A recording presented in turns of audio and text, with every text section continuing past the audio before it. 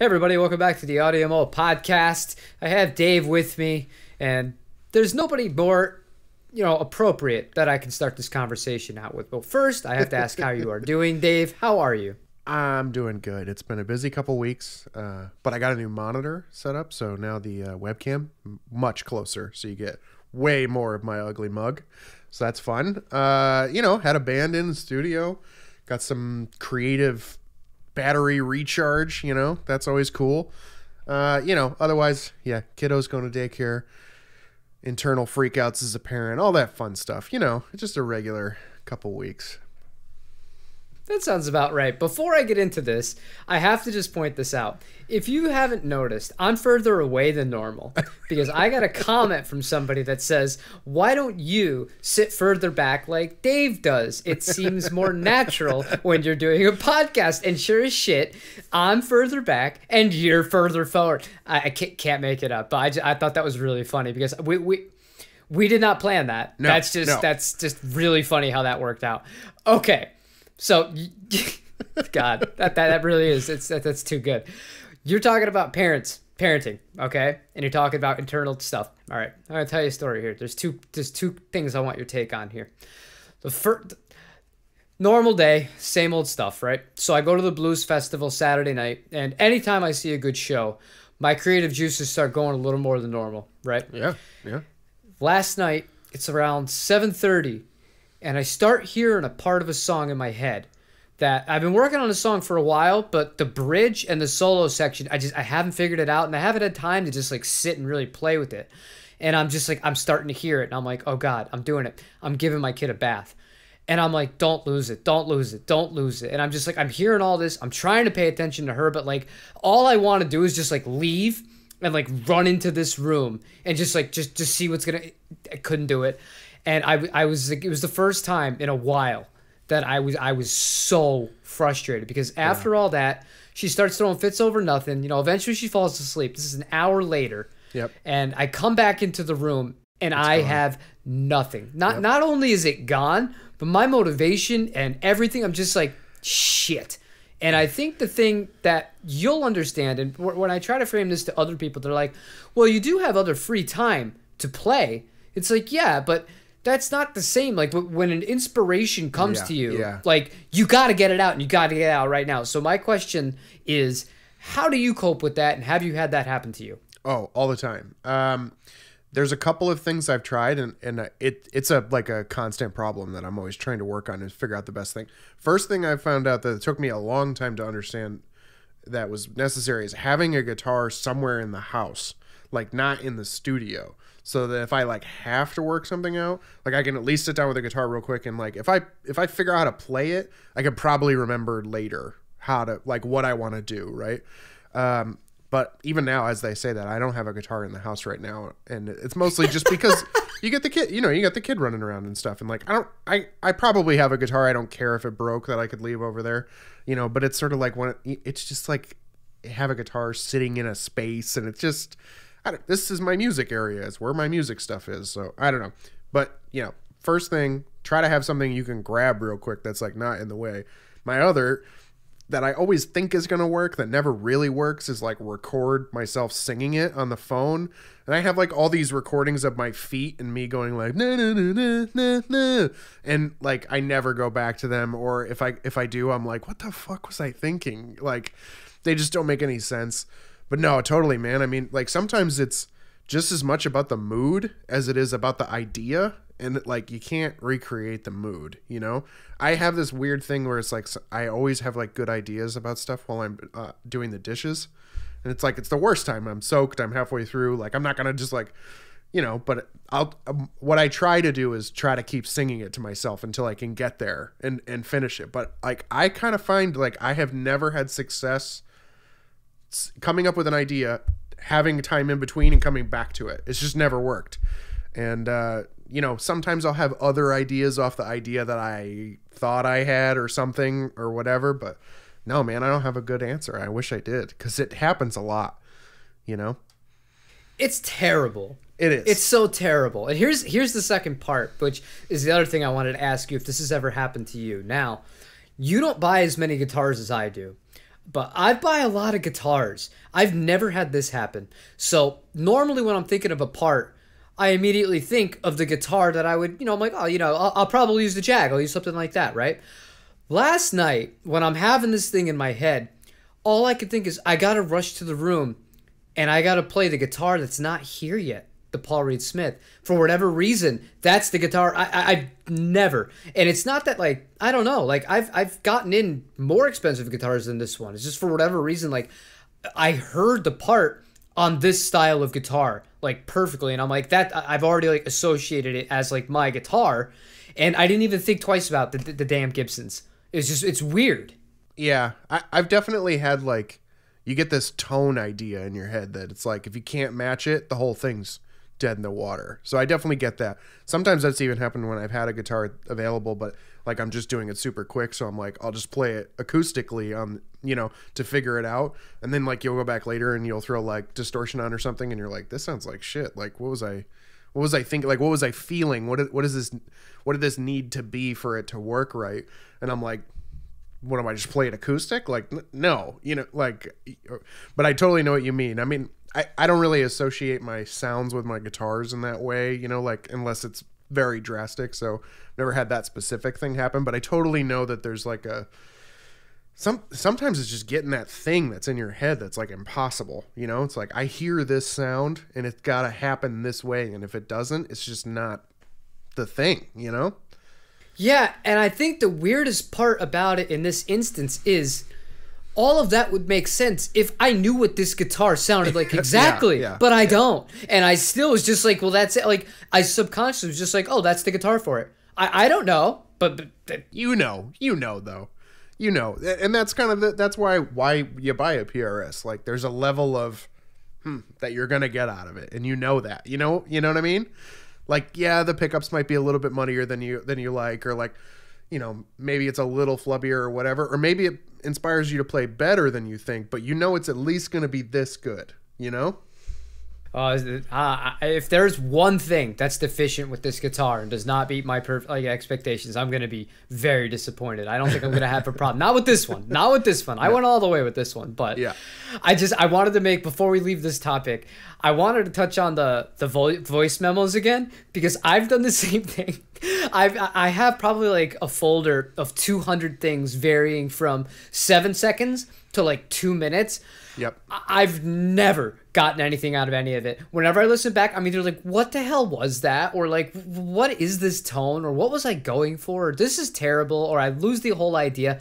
So my question to the audience, you guys, any of you have kids, if you have this happen to you, how the hell do you retain an idea that is suddenly coming to you at the moment when there is literally no way that you could run to the guitar, set up Pro Tools, and actually go to work? Because it's just not a possibility sometimes. And I'd pay good money for that. I'd pay the equivalent of like a Harley Benton for somebody to teach me how to do that right.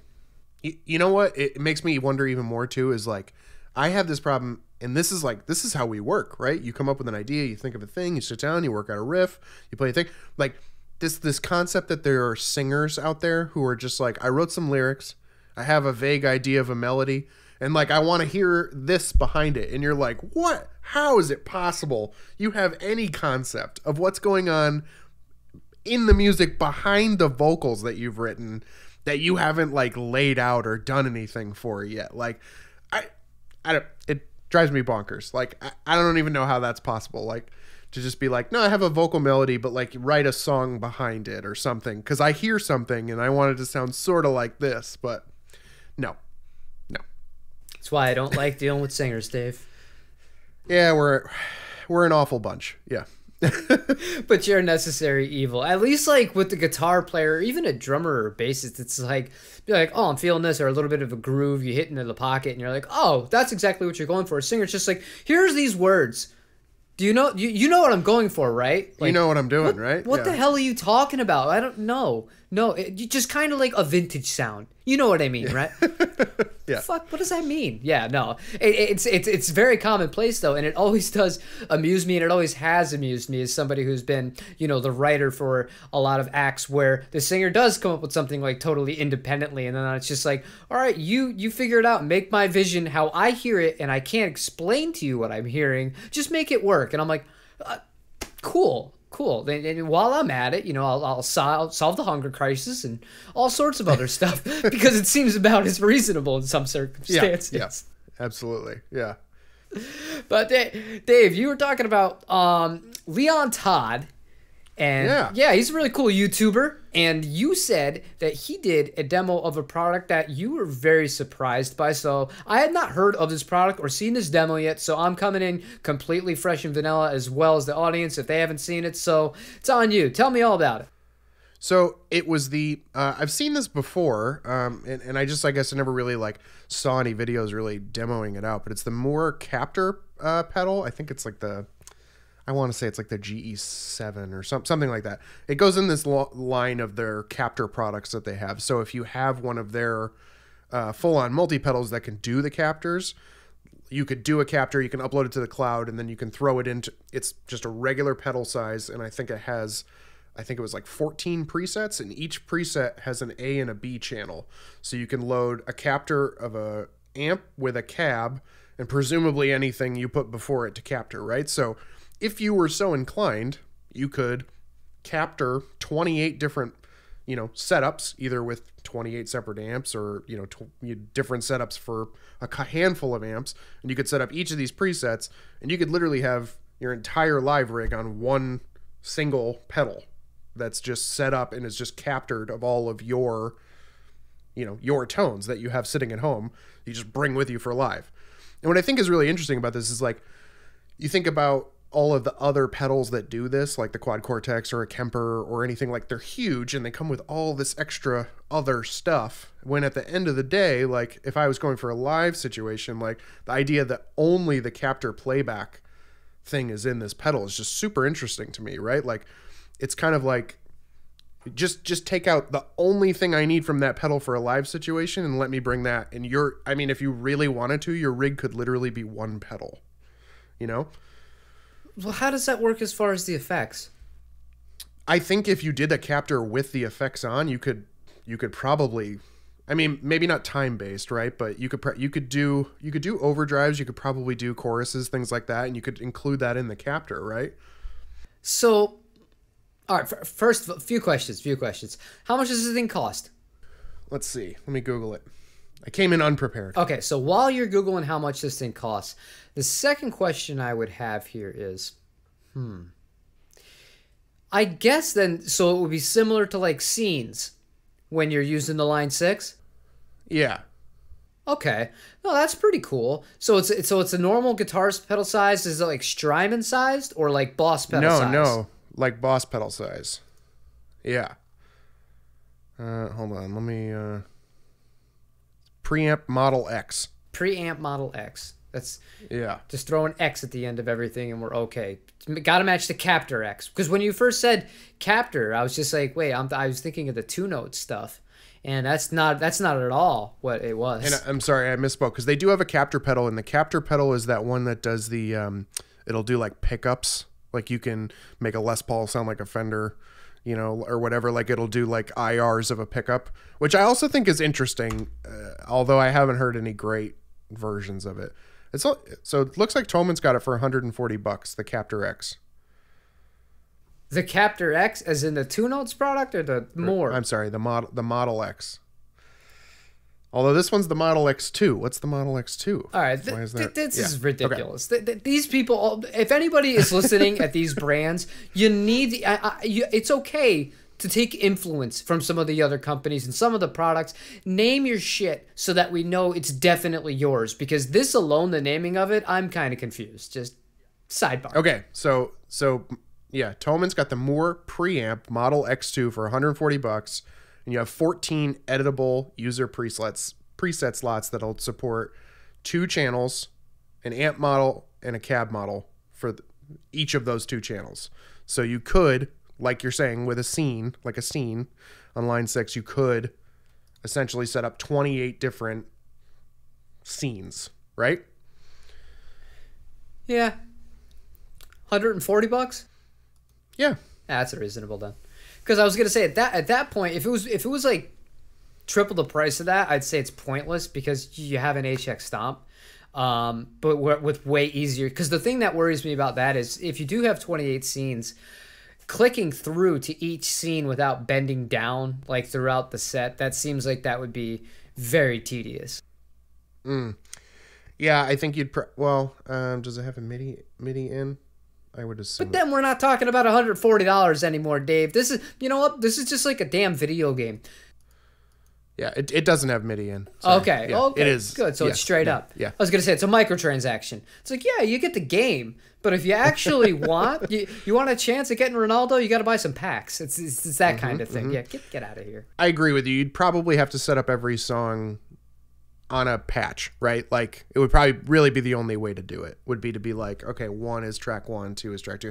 I just like the idea that it's like you really could, if you were clever, you could just be like, this is it. This is my whole rig. One, a tuner, a wah pedal, this thing, and a delay, and you'd be done, Yeah, just throw the wah pedal in the garbage, and I'm okay with that. I'm assuming you're a lead player, and maybe you want to rip some Kirk Hammett shit. Oh my goodness gracious. That's silly. Hey, this is Leon Todd. He's doing it, right? He's doing some rat-style solos and shit and kicking ass playing 80s crazy shit, so he's got a wah pedal. He's cool. He plays PRS guitars. That's pretty cool in my book. He does. That's pretty cool in my book. That's funny. That's funny you say that. Speaking of the kind of the digital stuff here, what did you think about the Tonemaster? I think it sounded great for what you do. It, of course, got me thinking like, what would I do if I had to go to a solid state? And despite having the crate amp in our chats about that miracle amp, I've never really come across a high gain solid state amp that I really think could work for a live situation. Like, I think there's some that are fun and interesting. Like, I even really love those new little, those little mini ones like Friedman's doing and the Diesel got, but like they sound really cool. I would they're not really usable, like they're fun to mess around with, but I can't think of a solid state that would like work for what I do. I think that works great for what you're doing. And I almost wonder like if you got some real high gain, like maybe some of the rev pedals or something, like how it would handle it, if it would be convincing as like a high gain with a pedal in front of it, or if it would still sound like a solid state amp doing distortion, Oh, don't you worry. We're going to be doing that for sure. Because now that I'm getting out of the guitars for the foreseeable future, dude, the costs are just, the fees, the costs, everything. Yeah. It is so not worth it. It is just, this is a terrible time to be doing it. So I'm clearing out inventory. And as a pivot point, one thing that is, things that are easy to ship and don't cost a ton of money and you don't have to worry about damage are guitar pedals. So that's going to be an avenue we're going to go. I want to try, I'm not sure which high gain pedal I want. It's definitely on my list though of pedals I want to try through this. I was thinking maybe one of the Strymon ones, either the Sunset or the Riverside. But that seems boring because I love Strymon so much and I'm going to love it. And then what's going to happen is I'm going to keep it and I'm going to be like, I don't need another one of these. And then that's going to be the end of it. So, yeah. I know that I've had some friends who've had the Friedman pedals who have absolutely loved them. But I think, if you're going for curiosity over safe bets, the Friedman stuff's not the way to go. I don't know, man. I don't really get into the high gain pedal world because my amps have high gain. So, yeah, I don't know. I always go to the Rev ones because I know that there was like that moment in time where they were all the rage on YouTube. Everybody was doing Rev pedals, and they sounded pretty good, So I don't know. When Dave says pretty good, that's not a really good endorsement for me to spend my money. But as a side note here, I've tried the Friedman BEODs in the past. I didn't like them. I didn't like them at all. No. Yeah, well, that's surprising because that's basically what those little mini amps are, and I think they sound awesome. No, I was not a fan. I think I tried it through a few different applications too. I tried it through the Music Man, which is like more clean headroom than you're ever gonna get on like any other amp. Period. I also tried it through a Princeton. Oh, it sounded like shit through the Princeton. It was one of the worst. I couldn't get a good sound out of it through the Princeton, and I was like, I give up. This is just not gonna work for me. And then I eventually tried it through. I had one of those limited edition Black Stars before they started the Studio series, and it wasn't an HT. I think it was an Artisan. I tried it through one of those. I actually liked the distortion that came with the Black Star amp itself better than that. So it's just like, oh well, I mean, cheers. But one of the Friedman pedals that I would want to try would be the small box, but that goes against kind of what I'm going after here. Like I want something gainier to kind of test the nature of it for fun too. Yeah, it's weird. I feel like there's some sort of magic with a clean amp and a distortion pedal that like you can't guess at. Like it just, well, you have to guess at, right? Like there's no formula to it. Sometimes it works, sometimes it doesn't. And it's like, I feel like personally, I've had more luck using a decent high gain pedal through a effects loop than I have through the front of a clean amp. Like some clean amps do fine with them and some, just can't pull it off. And it's like, I never know what the rhyme or reason is for it, I totally out of your wheelhouse, but the Horizon Devices, their preamp pedal, that thing sounds pretty sweet. That one was what I was looking at the other day. The other one I was looking at was the Origin Effects. That one, that's a freaking expensive pedal, but the thing looks awesome and it sounds great. I worry how much tweaking I would have to do with that. That's one of those that has like 66 knobs. That's intimidating. That's very intimidating. Yeah. But they're all metal, so that's really cool. I always like that about them. I'm like, what's that thing weigh, like 30 pounds? It's a pedal. Yeah, well, ironically, it would be close in weight to the amp, because this amp, I could pick this up and chuck this thing. This is the lightest amp I've ever had outside of, the actual portable C battery ran Mustang Micro that I've had for all of these years. I've never had a guitar amp this light. It's really wild to me, dude.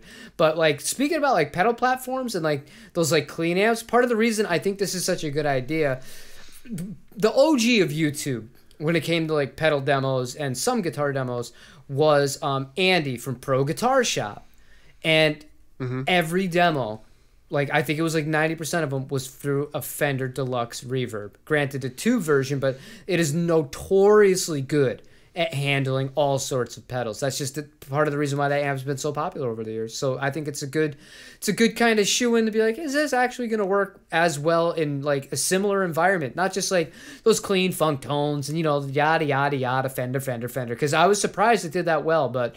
And I actually thought the Optimus sounded good too, but high gain, that's a very different can of worms. Yes, it is. Yeah. And that's why I thought the video was interesting, because I was just like, oh man, I never would have thought he would go solid state. Then I was like, what would I do if I was going to go solid? So like, I can't even like think of a good option. Like I legitimately cannot think of a decent. Orange have a new one. What? I didn't love it. I don't know. I really, really hate their Crush series. Like, I think those sound god-awful. And it's weird. It's like Orange. I love Orange amps, really. I really do. But, like, when something is doing a bad Orange, it is so much worse than, like, just a bad anything else. It's like, like if you do like a bad 5150, it's kind of like pizza. Like you kind of just deal with it. It's fine. Like you'll eat it. But like a bad Orange is like, it's just like a pile of shit. And for some reason, I feel like the Crushes are just like this horrendous, like satirical humor version of an Orange. Like someone's making fun of Orange amps with a Crush sound, like, oh, it's so bad. And the new one is like, it's in between. Like it's in the middle of a Crush and a actual Orange, but still not enough. I laugh because all I can think of, part of the reason I stalled off so long with plugins, because one of my favorite amps of all time is the Rocker Verb. Amplitude 3. I purchased the Orange Suite for that thing. Thinking, oh, it's not going to sound the same, but dude, it's exactly what you were just describing to the T. It like when they get that sound wrong, it is the most unusable sound. Like I would rather use like 5 rats all in a row, and you know how I feel about the rat. It's like somebody went like Orange, yeah, fizz all the way up, mids all the way down, bass all the way up, and you're like, have you ever heard one of these amps before, or are you just guessing? Like, oh my God, it's so bad. And of course, in classic Dave fashion, I can't just dislike something. I have to hate it with a vitriol unparalleled. Anyway, yeah, you know what I think is nuts though about this is just that like we've gotten to this point with plugins that they sound so good, and all I want is just for like Neural DSP to take the Soldano plugin and sell it to me in a pedal. Just that. Like something like that. I don't understand why they can't do that. Like I know that's what the Quad Cortex was supposed to be or whatever. I don't want it to even be that complicated. Put the one plugin in one pedal and sell it to me. That's it. That's all I want. And I just want somebody to do it. But Line 6 is like, they're the closest because they're like, all right, we got the HX Stomp and it's like a reasonable price. Everybody else is like, we'll do it, but for like $2,000. And I'm like, I just want my $100 plugin in one pedal. The Quad Cortex doesn't even do that. I know it doesn't even do that, but that was what the promise was, you know? And while we're speaking of Neural DSP and we're speaking of plugins, Dave, we have to give them credit. We really do. Because we were complaining massively. We said, look, enough of the prog rock. You gave us Corey Wong. Thank you for Corey Wong. Well, this is more me complaining, but you, for the sake of, you know, the argument, it makes sense. Why do you keep releasing something so similar? But with this... Yeah. Oh, it sounds great. It does. I'm working on a long form for this one because I saw so many people, and this is part of the problem I have with doing YouTube. It's like, if you're not like immediately first with something, then there's like no point unless you really dig into the thing. So I'm taking that approach to it. I've found some sounds and some of the features this thing has on it that don't like immediately come to the eye, like the oh dude, I don't even want to spoil it. It's really, really good, and it's a great step in a right direction. Yeah. Although when you click on the effects, you still get the same kind of vibe that you do when you click on the effects of any other one. But that being said, the actual tones and the amp itself and how it interacts, it's awesome. It's really good. So I think they did a great job. Yeah. I mean, there's something to be said for the consistency too. I mean, I would be curious to see what their repeat customer rate is, you know, like if you own one Neural DSP plugin, like what's the chances you're going to buy another one? Probably pretty high, right? I'm sure their returning customer rate is high. So like, you know, I guess it should all work the same, right? All that being said, though, they haven't keep introducing like new features that I kind of wish they would throw back in the old ones. Like, you know, like they have the detuning thing in the Petrucci one. Like, I wish they would do that in the other plugins. That'd be sweet. But, you know, you can't do everything. But to their point, and to their credit, rather, they did update the Corey Wong with a bunch of stuff well after release. So who knows? Maybe in the future they'll do a massive update for Aldums to include things like what you just mentioned that come on the Petrucci. But yeah, no, I just thought that was a really cool, worthwhile mention. It's not often we're talking about plugins. I'm not really a plugin guy, but I can't say enough good things about those ones, though. The Neural DSP ones are amazing. Even the cleans on the Soldano, I absolutely... It blows me away that they did such a good job with that, and it is such a damn shame that, as of, to my knowledge, right now, when filming this, you still can't put it on the Quad Cortex. It just seems like... It's weird to me. It's the only thing I want, and it's the only thing that they haven't given me. Like, to me, that's what the Quad Cortex should be. It should be only that. It should be literally, I want my plugins on a pedal. That's it. I don't care about any of the other stuff. I just want those plugins on a pedal. Why doesn't it do that? That'll be a 2024 release. You can start your pre-order right now. It will be shipping in April of 2027, so long as the world has not decided to bomb us into oblivion. But I don't know. You know how those guys are. They work really hard. They're really innovative. They're cutting edge at what they do. Yeah. But damn, they are slow. And, I mean, what are you going to do? It's a tall ask. Well, honestly, I kind of want to be wrong, right? But, like, so my job as a designer is, like, the first part of the job is I go talk to the people who have to use the thing I'm going to design, right? And like, I don't feel like I'm that far out of the user group here, right? Like, to me, Neural DSP's big thing is that they make amazing plugins. So what's the next thing I would want in a pedal, right? If anybody listening here disagrees with me, is just like, no, I want all of the other stuff that the Quad Cortex is doing, and I don't care about that part, please tell me I'm wrong in the comments. But I feel like if they went and talked to 100 Neural DSP users and said, we're going to build a pedal, what do you want it to do? They all said, I want the Soldano on my pedal board. That's what they all said. All of them. I don't think I'm wrong. It's possible I'm wrong, but I don't think I am. And that's why it seems weird that it's like that wasn't the first thing out the gate. You know what I mean? That was in my top 3.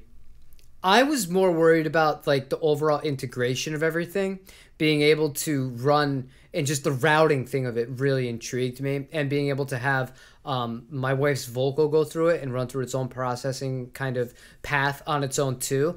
I mean, that's super cool, but was that like, is that what you wanted out of it? That's what you said, like, if Neural DSP said, this, tell me what you want, you would have said that? Yeah, well, the reason for this was because I wanted to start live streaming all of our performances too. So I wanted it to go into because then I live stream it. I go right into Pro Tools. It's just a guitar coming DI, so that I don't have to worry about anything. And then all I'd have to worry about on the actual recording is some background and bar noise from my wife's vocal. I mean, at that point, I throw on some drums, add a little bit of ambience to it, somebody like you, to make it sound like it's in a live environment.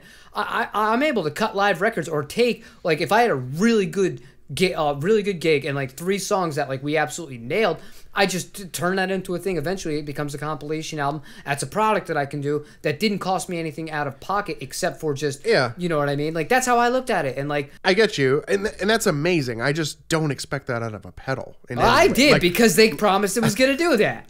And you know what? It did do that. It did do that. The thing it didn't do though was, again, but to your point, the second thing was, I was so blown away by their plugins that I'm like, if this is going to sound like this and I get this other thing, considering that I want to record DI, I won't have to do anything after the fact, because I can have this amazing tone straight in the Pro Tools. I'm done. There's no questioning. There's no mixing. There's no, oh, let me retrack it or reamp it. No, it's just done. So to me, it was part of that solution that I just explained to you, was having the Soldano kind of sound, or whatever plugin, your LaCorey Wong, whatever, you know, as available to me, so that it would enhance and make my workflow even better. Yeah, I get you. I think we're saying the same thing. My point was, like, before they even told you that was an option, if they were like, we're making a pedal, you'd have been like, cool. As long as it has a Soldano in it, I'm good. You know? And it sucks because the Soldano that's on it's not bad, but it's just not as good as the $100 plugin. No, yeah. Oh, man. It's a bummer. But, you know, to bring things full circle, this is kind of why I like, you know, that's why I gravitated to the preamp, the Model X. Because I just like this idea that it's like, I don't want like even the Stomp sometimes, it's this big and it's, you know, it's limited in its blocks. And I'm sitting here on Pro Tools setting up all my MIDI files and all the switching and stuff. And I'm like, can't this just be like the one fucking thing that I think sounds great, and I can just be like, you know, turn the gain down or whatever for the part, you know, like, I just don't need all this stuff. I just want the one thing. And yeah, an amp would solve the fucking problem, but then I'd have to hit pedals and shit, you know. That's why my life is so easy right now. In this aspect. In many other aspects, is not that easy. There's a lot going on. But in the aspect of this solution and why this is perfect, I got my Jackson Audio that has the 2 different drives for 2 different situations, or if I want to go nuts, I hit both. I got the 2 Strymon pedals for all the kind of modulation I can ever need. I have my Crazy Pills pedal, which is the Earthquaker devices. And then the amp, I don't have to touch anything. I don't have to touch anything. And it has a DI out. And the Cab Sims, I think Cab Sim 2 is way better. It sounds way fuller. But like, it does what I needed to do. I'm not going to record with this. Can you turn it off? Or is it always on? Yes. Ooh, okay. Then it's worth it. It's worth it if you can turn it off. Yes. Well, it's even better then, because I did buy all those G12s and all those other speakers like the Celestians. So I can run it into Pro Tools direct, have that cool bassline sound, and then I'm just like, there we go. Pick my favorite IR, and I am rock solid. Amazing. Or if you really hated it, you could do, you know, like we talked about on the last podcast, there's that pedal that you could load, you know, IRs onto, and you could even run that to your front of house if you still wanted it for live. But I think they're plenty usable for live. Oh, for sure. Dude, I'm not worried about it. I'm not worried about it. I totally understand that my inability to want to hit pedals while I'm playing and singing has led me down this horrendous road. But yeah, no, I know what you mean. Yeah, there is something nice about that simplicity. And if I wasn't singing, I absolutely would just be like, fuck it, I'm just gonna go pedals and a great amp and not think about it. But I suck at playing guitar, and I suck at singing, and I suck at hitting pedals all at the same time. So I have to figure out something else, you know? I have never in my life met a more positive person than you. Oh my God. You know, I've heard you say a lot of bad things. I've heard you dog on your guitar playing, but now you suck at singing too? No, I'm all right. I'm all right at singing. I'll give myself that. I'm bad at singing and multitasking. That's what I'm bad at. Now, honestly, there really is. It's gotten to the point though where it's like, I have to think about, you know, like, it's weird for me. I actually pay attention to my guitar playing more than my singing because I'm not as good a guitar player as I am a singer. So I memorize what I'm singing, so that way I can play guitar and think about guitar without thinking about what I'm singing. And the second you throw in switching channels and all that kind of shit in there, I'm just like, fuck, you know, like I lose it. So even before, when I was doing the amp, I had bought a custom pedal that switched channels on my amp and 2 loops at the same time. So I had a clean loop that I had like a compressor, a light overdrive going, and I think a reverb. And then I had another one that had a tube screamer and a noise gate going for the distortion. So that way when I hit the button, it would switch the pedal loops and switch my channel on my amp. So I could like literally not think about it and just be like part and hit the thing. And that was like even still sometimes too much because I'm just, you know, too bit in my head about what I'm doing. So I was like, all right, we got to go MIDI and just like not think about this anymore, you know?